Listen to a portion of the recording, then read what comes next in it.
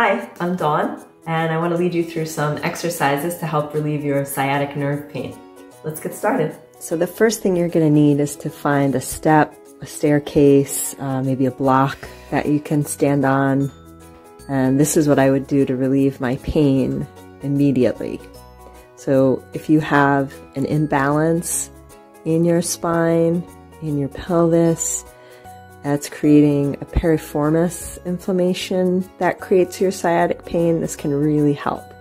So just stand with your leg that's not bothering you on the step, and then the one that's radiating the pain, allow it to hang down. And just relax and breathe.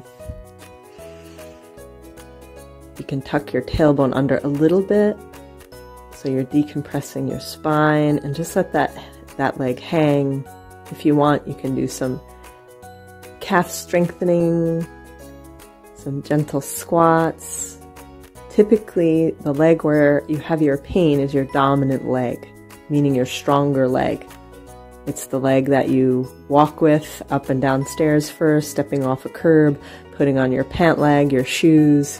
And so it can feel very tight and tense. And the other leg is a little weaker. So as we're letting this leg relax and hang, we can strengthen the other leg. All right, now let's try another one. So you can grab a desk, a table, or here I have a chair, and then walk back, make about a 90-degree angle, straighten the legs as much as you can, don't overdo it, and then shift your weight. Your hips go to the right and left. Feel like you're pushing back to the corners of your room behind you, and breathe out. This will give some relief, opening up that sciatic nerve, taking that pressure off, reducing that pinching. This is for instant pain relief. If you want to bend your knees because you feel too much pull, that's not a problem. Just breathe out. Great job. Okay, next one. You can see my right leg is a little shorter than my left, and my right side is my problematic side. Lie down on your back. I'm going to bend my knees and then fold the longer leg on top of the shorter leg. This will help kind of shift my pelvis as I hug in and I rock in. So I used to do chiropractic adjustments and acupuncture treatments, but the best thing was adjusting my own posture myself. That way I'm using my muscles, I'm retraining my body, and that gives me a more permanent relief and then permanent adjustment. Great. And then figure 4 stretch. So whichever side is bothering you, so for me it's my right, that ankle goes on the knee and then you rock it up.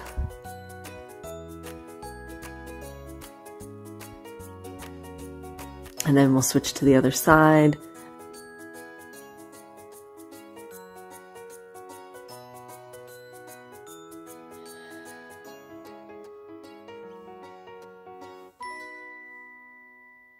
And then what we want to do is repeat the painful side again. So let's do that side again. Gently rock that leg. You can pull it in a little further if it feels okay. Just keep breathing. Great job. And then twist and breathe out and feel it opening and stretching. Keep your upper body relaxed. And turn your head the opposite way and feel the difference. Breathe in and out.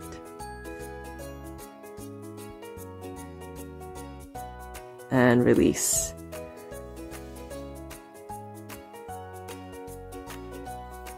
Okay, this last one is a hip bounce. So again, we want to help adjust the length of the legs by shifting the pelvis. So I want to take my longer leg on my left side and pull it in about an inch. And then what I'm going to do is lift up my pelvis and just drop it down.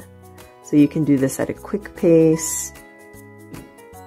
You can lift up just a little bit, or you can do it higher, lifting all the way up and then dropping down. Make sure you exhale on the way down. This can give you immediate relief. I hope that helped you relieve any discomfort you might have. Please keep practicing, and little by little, you should notice a difference. Don't forget to like this video if you did, and share it with anyone who might need it. And then subscribe so you don't miss any of our other videos.